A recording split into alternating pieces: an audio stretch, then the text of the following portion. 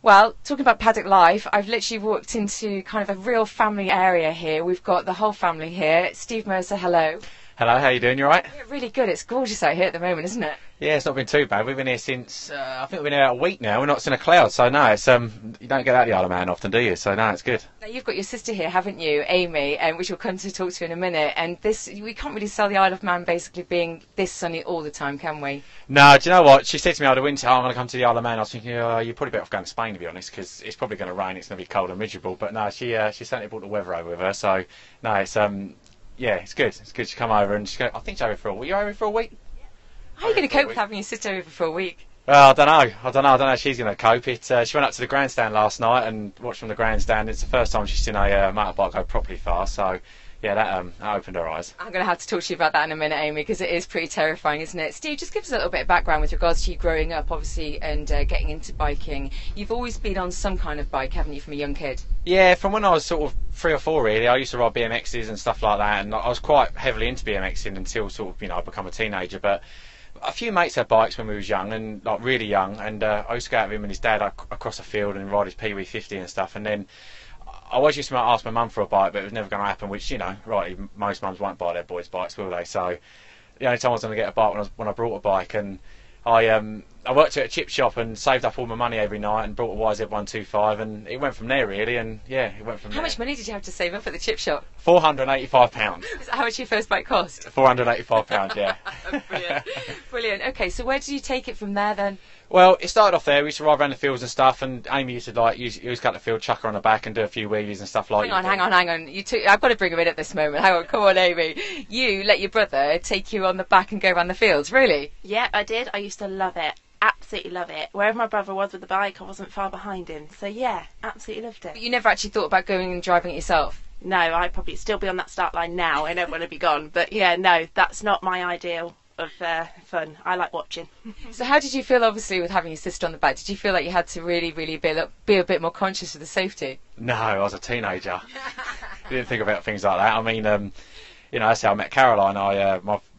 We was all kids. We used to just fly about on bikes anywhere, really. And back then, it was a lot more lenient. You could just go anywhere and kick them out, start them outside your house and ride them up the road. But yeah, I was going through the field one day, and there's like an alleyway, and my mate was walking down there with a can of beer, and Caroline was there, and I rode past him, grabbed his can of beer, kept riding, and then I nicked his can of beer, and I ended up nicking his girlfriend about 3 years later. So yeah, and she's hiding, isn't she? Come on, Caroline. Come in now. I want to talk to you. Come on. Is that actually true? That is, unfortunately, that is true. So he nicked a beer and later nicked the girlfriend? He certainly did, yeah. Do you still speak with this guy at all? Occasionally, probably not now, but yeah. Funnily enough, I still speak to him, and the thing was, we was all kids back then, and if it was now, it'd be a lot different. We were all kids, and we was all kids, and things happen when you're kids, don't they? So yeah. So you met at a really young age, didn't you? Okay. Yeah, I think we were 14, 15. And you knew this was something he was going to do, do you think? Yeah, well, I met him on a bike, so yeah, pretty much. Yeah, he had a girlfriend before me, and she didn't like it. And Steve had a girlfriend before you, really? Yeah, shock horror, and yeah, that was. What was it she said to you, honey? It was her on the bike. So the girlfriend went and the bike stayed. It didn't go well for her. I just bought a brand new GSXR. Why was I ever going to get rid of my bike? I mean, what was she thinking? I think there's a few people that would agree with that, definitely. Okay, so how do you feel about him racing now, and obviously being at the TT and everything that he does? I tend not to think about it too deeply, really. Just take it one lap at a time, one sector at a time.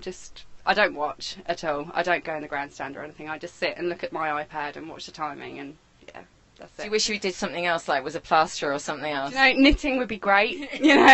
Fishing, that would be fine. Yeah, but yeah. And now also you've got 2 sons, haven't you? And Daniel, he's got his own Osset, hasn't he now? Yeah. He said the other morning when I was getting ready, I'm going to be just like Daddy. I'm going to ride a bike, and it's like, just be a private dentist, please, or something like that. Come on now, doctor, whatever. Not. And on the serious side of it, will you try and curb him away from it, or actually are you going to support him?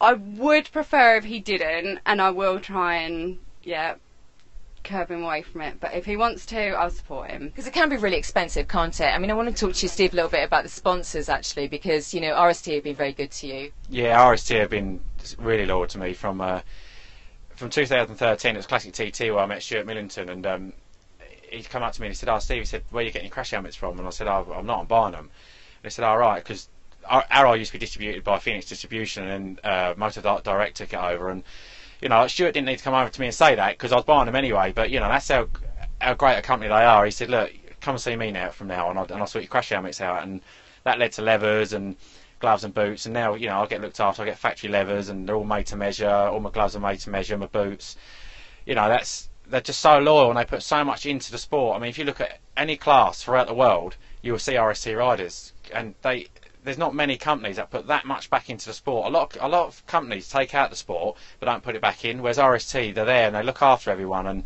they're just a great company. And I'm not just saying that because I'm sponsored by RST. If anyone goes into a shop, try RST stuff before you try anything else. I guarantee it'll be nearly half the price and just as good quality. And I was going to talk to you about the quality as well, actually, because have you had an experience where you've really realised that the leathers are that protective? Yeah, for sure. I mean, I crashed at Le Mans in qualifying. I had a massive arsehole about 120 mile an hour, and I went straight down the road. And I got up, and there was like the leathers were really, really scuffed, but there was no marks on me, and they'd done their job, and that's exactly what they're for. And then I wore them leathers again, and I had another spill that day. And again, they stood up 2 big fast crashes, and that just says that's testament to the quality of what you're wearing. And Johnny Towers, he's out riding every weekend. He's developing them leathers. He's making them leathers the best. And that's one of the reasons why I think they put so much back into the sport, because they put it into the sport. We test the leathers, we get them up to scratch, and then when the road riding goes to buy them, they're perfect. And I saw the knee sliders the other night having a bit of grass in them, so got a bit close there. Yeah. I mean, you've got to have a bit of showboat and stuff, and haven't you? And I didn't actually mean to do that. I don't actually even know where that was. You get so focused around here, and you get sort of stuck in, and your knees do drag near the curbs. They do drag near the grass banks and the hedges and stuff like that. And we're trying hard. We're using all the roads, so yeah, it does. Somebody could have cut that grass though, couldn't they? I mean, literally, it was just like they were stuck in all and around the knee slider, weren't they? Yeah, you'd think they would have done. Well, I've cut it now, so you don't need to. Definitely. Okay, so basically sponsorship is a huge thing, isn't it? But family sport really is a big thing. So you've obviously got your sister here. I want to go back. Oh, we've got the little man here now too, haven't we? He's just woken up and obviously wants to have a little chat too. And he's 6 months old, right? Sorry, year old. 10 months. So you were pregnant last year? Yeah, heavily pregnant. Yeah. Pregnant with a little one on the start line, but as you say, you don't go and watch. No, I don't go and watch. I always see him off. I wasn't sure if they'd let me last year because I was rather a wide load, but there are others up there that are bigger than me, so that was fine. And the thing is, obviously, you have got the little one, and you've got obviously Daniel, and does that play in your mind at all when you're out there? I think it doesn't slow you down. I think it makes you stop doing silly things. Definitely makes you stop. When I was a little bit younger and we used to do it, I think you probably take more risks, but more risks now, more calculated. But it hasn't slowed me down. It's actually made me faster because I think about my riding more. I make sure I hit my apexes and I'm riding clean and I'm riding safe. And it's tough. It's tough to do TT, and I wouldn't better do it. I wouldn't better come to a TT on my own. I need Caroline with me. I need Sheila and Dave, my mother and father-in-law, with me, and the boys with me, and they've not missed a TT. They've been here every TT, and you couldn't come and do this on your own. You need that support. Yeah. Hang on a minute. He needs you here to be able to do the cooking, the washing, the cleaning, the feeding, the cooking. Well. Doesn't he? Basically, yeah, doesn't he? mother-in-law And just now come mother-in-law as well. And here's the mother-in-law too. Gets involved. It's a real family affair, isn't it? And Amy, you are here for the first time, aren't you? So I'm going to have a sneaky little chat with you. How are you finding it? I mean, you watched him obviously go out, and as his sister, how are you finding it? Amazing, absolutely amazing. You're so up for this, aren't you? I am. I always have been. I am. I'm very scared. When I first was on that pits, my heart was racing like no tomorrow. Absolutely scared. And when he took off, I could feel the tears, but overwhelmed, absolutely overwhelmed. And then he came round for the first time, and I looked up, and it was 173 miles per hour, and I went, wow. I'm all for his racing. I am. Always have been. Always been proud of him. I've always looked up to my brother. I've never been that far away from him, I'm afraid. So what is it about him that, really you do looked up to? Why? Is passion. He's got passion for racing, and it's his passion, and, he gives that, and it's rubbed off, and, yeah.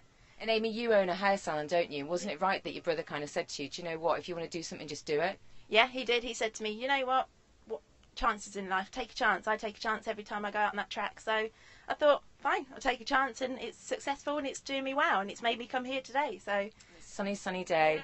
Well, I have got a few questions for you, Steve, actually, that have been asked on Twitter that I want to go through with you. We've got Carl. Now, this is an interesting one because it's to do with photographs, and he's wanting you to do some big wheelies at Balagary tonight. Do you think you can pull that off? I can do that without even trying. It's you know what Balagary's like. Yeah, no, it's that's a fast corner that. So yeah, no, we'll definitely be doing some wheelies for Balagary. Do you get all strange requests from photographers? Obviously, Steve Babber's filming this. You know, say what you like. No, not really. You get a few like look at the camera, but you don't know where the cameras are. So yeah, no, you get the odd one. But how much do photographers mean to you though, and obviously what you do? Oh, it's great. You know, when you come in after a session, you just know as soon as you look on Facebook or Twitter, there's gonna be loads of pictures, and they're cool. And we was planning around over Sulby Bridge the other day, and I could see all the photographers there, and I sort of styled a big wheelie, and I think it had like 2,000 or 3,000 hits or something that night. And so the next night I thought, right, let's style another wheelie. And it's like every time I've gone through there now, apart from last night because it got a bit serious, it's yeah, it was like, you know, just doing some nice wheelies and stuff, just enjoying it, you know, enjoying it. And I think that's why I think that's how you go fast around it. Just okay, so teammate John McGuinness, if he gets more likes on photos, do you get a bit fed up? Come on, be honest now, come on. No, absolutely not. I've got nothing but respect for John, and you know, it's actually it's quite overwhelming being his teammate, really. Coming obviously from the People's Bike as well. Yeah, definitely. I mean, I watched something a little while back, and it was John talking about Joey, and you know, I'm nowhere near John's level, but sort of how John was speaking about Joey is how I speak about John. You know, I admire what he's done. He's won 23 TTs. He's probably going to win a couple more this week, and that takes from doing that, and like to come back every year and still be competitive and still be fast and still be at the front. You know, you've got to I've got a lot of respect for John, like everyone else has. Okay, so another question for you. How tough is it racing at the same time doing a full-time job? Yeah, it is quite tough. I'm quite lucky that I work for a company called Manini Brown, steel erecting, and they give me quite a bit of time off in the summer, which works well. I mean, I couldn't actually go and have a normal job because a normal job wouldn't allow you to sort of go racing for 2 weeks and then come back for 2 weeks and go racing for a week. And you know, throughout the summer you're racing sort of nearly every weekend. Plus you lose like the Fridays and the Mondays, so it's very difficult to have a proper full-time job. So the company I work for, his lad Rob McNeely, he races in Superstock, so he knows how it all works. He knows how, you know, the racing system works, and he just says to me, right, we get to March, so right, I suppose you're off again then till August. I'm like, yeah, see ya. So yeah, no, on a bit of a jolly, yeah, not. On a bit of a jolly up, and I work hard in the winter. Like I work really hard in the winter. I sort of, you know, I do a 12-hour night shifts. I work all over Christmas, and is that just to make up obviously of what you're going to do here? Yeah, for sure. I mean, you know, obviously you lose sort of 6 months of the year racing in the summer. You've got to try and make it up in the winter, and I'm quite lucky. Like, you know, Caroline, she's a brains of the outfit. If we didn't have Caroline about, then it would be a lot more difficult. So yeah. I'm just watching her wandering around. Obviously, the little one around the Ossa, he's got his eye on it, and I can also smell something really good cooking. So, what's for dinner tonight? Do you eat before you go out racing? What's for dinner? Biscotti. I can't even say it. Biscotti. Oh, quite posh around here, aren't we? Well, we do try to be. We're from southern England. I'm quite impressed that. Kip is round here, girl. Pasta sauce. Pasta sauce, and we have something like that before you go out? No, I've just had a jack potato, some beans and stuff a couple of hours ago, so that'll do me till after, because otherwise it's a bit windy. Yeah. So yeah, I'll eat when I get back in.